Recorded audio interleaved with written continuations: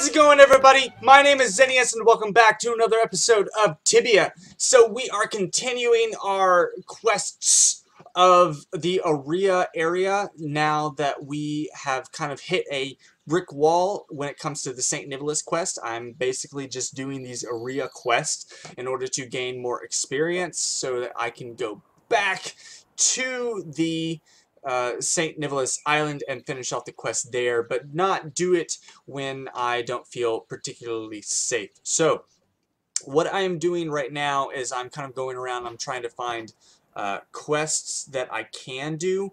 I'm looking for this guy right here, Bork, I think his name is. Alright. Oh, human, wanna help me? Yes, please, sure. Me node, cave in the desert, big powerful weapon is hidden there, bring it to me and I tell you a secret. The secret treasure chamber in the orc caves, I tell you how to open it. Are you game? I'm game. I will get it. I'm literally game right now. Literally gaming.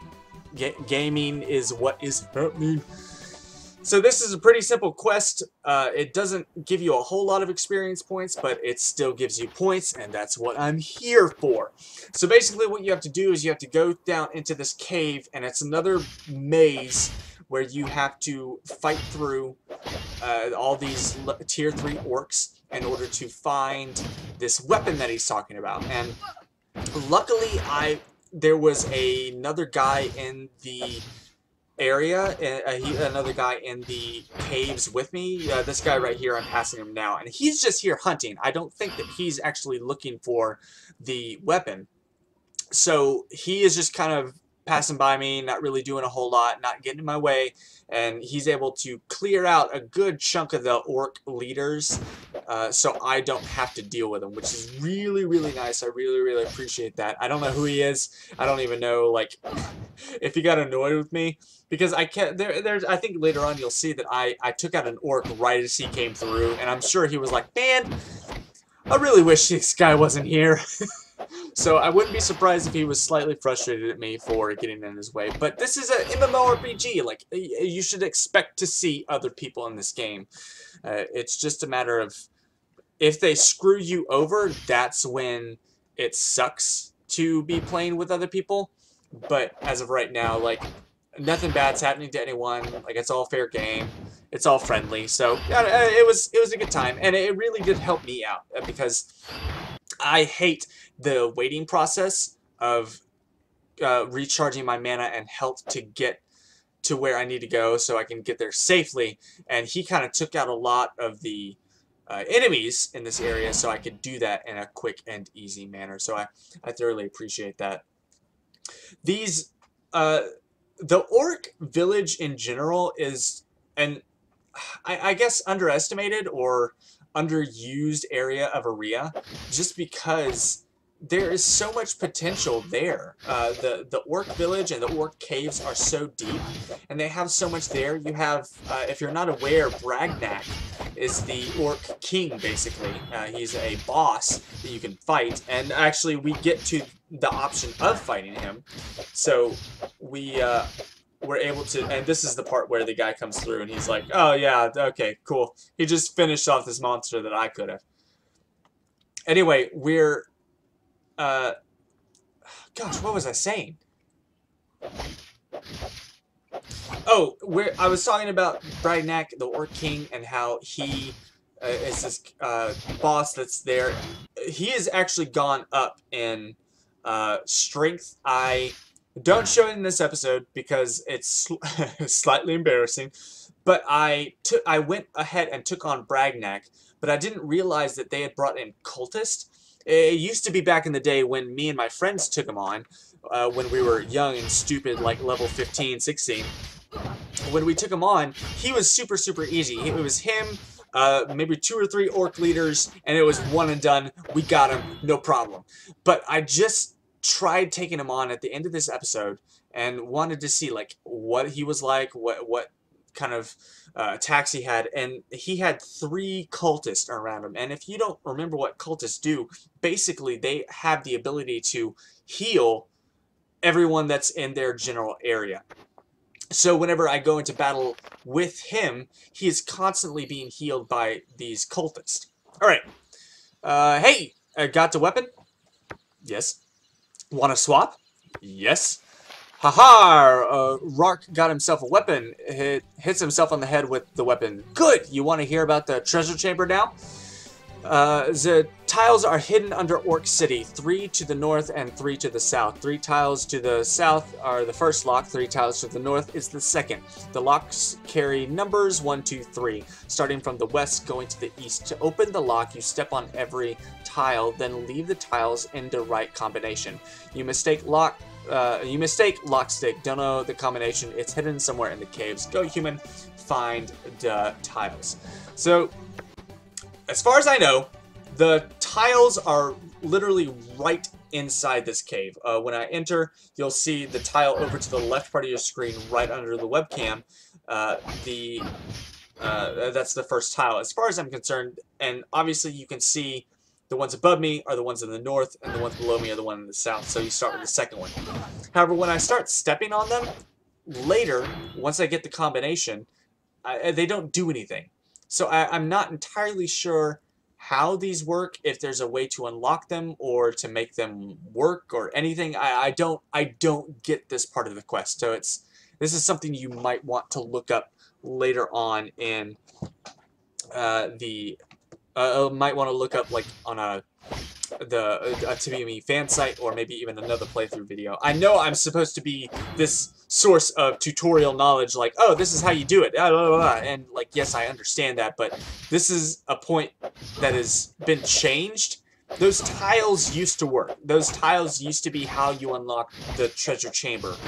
However, now it seems like everything is different, and I don't know how that works anymore. So it's different from back in my day, and I have yet to figure it out. So sorry about that.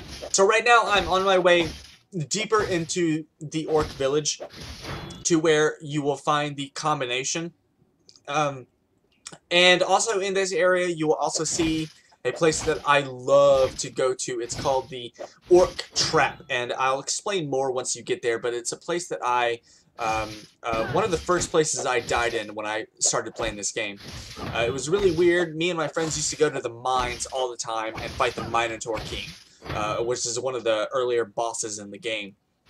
But it's weird because now, whenever we came here and we were fighting through the orcs, which are not as strong as the Minotaurs and not as powerful as the Tier 3 and Tier 2 Minor Souls and Minor Warriors, we were able to handle those easily. But when it came to this particular place that I'm about to show you, it completely overwhelmed me. And I know why, and you're going to see why. Because it's one of those situations where when you go into it, there's no way out. It's just like the Tier 2 Minor Souls that I showed in the last episode. The place that I like to go into and just kind of auto-farm, that is very, very similar to this place here. It's called an Orc Trap, if I haven't mentioned it already. And it's just one of my favorites. Just an all-around awesome place to be. I think this is one of those situations where you have to watch out for your wolf being an idiot. There are many, many times where I want to say wolf is still in attack mode. So what he's doing is he's going off and he's seeking battles of his own, which is really, really frustrating when, like, you're trying... Like, he doesn't have a whole lot of health. I don't think he has over 200 hit points, and neither do I, so I can't take that much either, but he has less defense than I do. So it's a little bit frustrating whenever you're kind of going into battle, and he's just kind of seeking his own people and getting overwhelmed very, very quickly. Because, like, then you have to watch out for 2 people. Alright, this is it. It's called the Orc Trap. There's a sign here that says, watch out, do not enter. And basically, it's just this one area where a bunch of orc raiders, orcs, and orc leaders all spawn. And if I didn't have my wolf, I would have spawned in the center area where I am now. And it took me a minute to figure out that what I needed to do is I needed to go down and take out all of the enemies that are in this bottom area here so I could get to the protection zone so I wouldn't be backed into a corner. And that's kind of why I brought in my wolf there, is because I knew I would be surrounded, and I knew I wouldn't be able to take on both of them at a time. So what I had to do is I had to bring in my Potion of Might, which I didn't really want to do. I used that in emergencies, and this definitely was one of those emergencies, but it was just, those are harder to find than I thought. I do it off camera, but I went around looking for a Potion of Might on different islands, and it was incredibly difficult to find. There wasn't something I expected would be difficult to find, but it is for some reason. I was finding so many of them on Liberia when I was first starting out in the quests, and I thought it would be simple and easy from there on. I thought I could get them in Aurea, but all you can get are lesser health potions and greater health potions, and then even greater, where it'll give you back 300, 500, 650 health and mana and things like that. So, but Potions of Might are one of the more rare potions in the game, apparently. I'm sure that there's a place that you can buy them.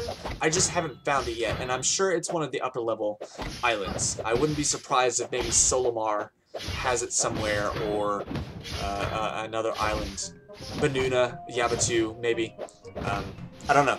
It's just I have spent less time on those islands, so I don't really know where a whole lot of the stuff is on those islands. So it's very difficult for me to say where certain things are and where you can buy certain things. Aurea, Liberia, Ashmore, that's where I've spent a good majority of my time. And St. Nicholas as well, not quite as much, but still more than any of the other islands.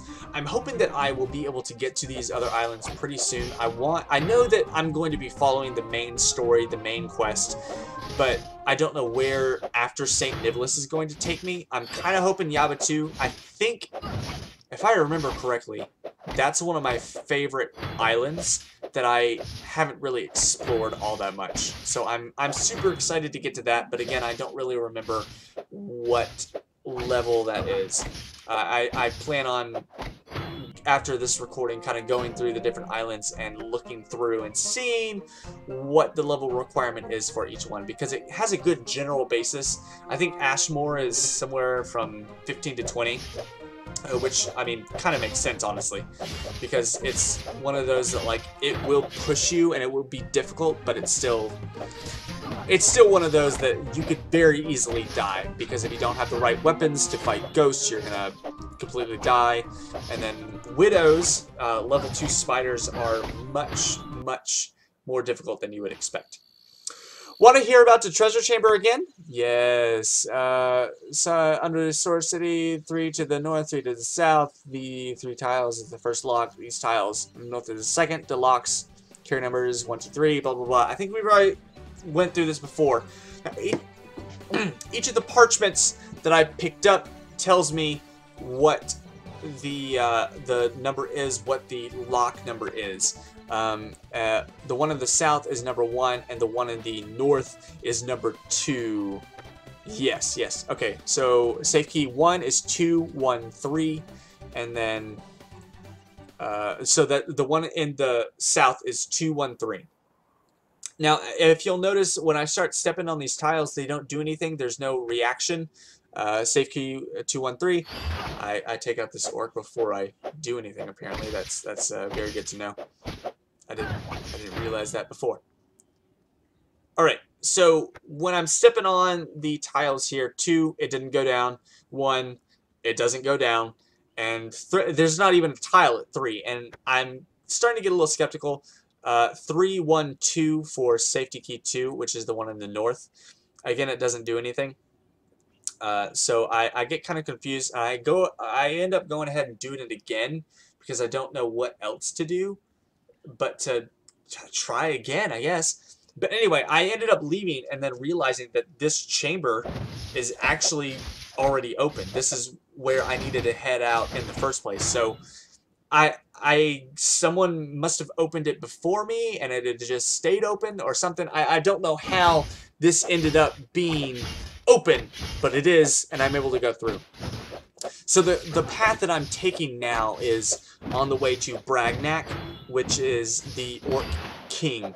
He's in a chamber. Once again, he is with 3 cultists who can heal him constantly.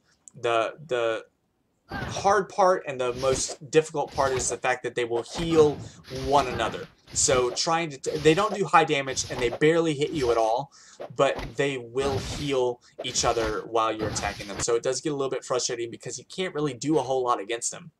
Steady on, behind these halls waits the lair of a strong Orcus warlord. Bragnak is very dangerous. I tried to challenge him, but he got healed by his shamans all the time. And then once you go up, I think you talk with this guy for some reason. Welcome.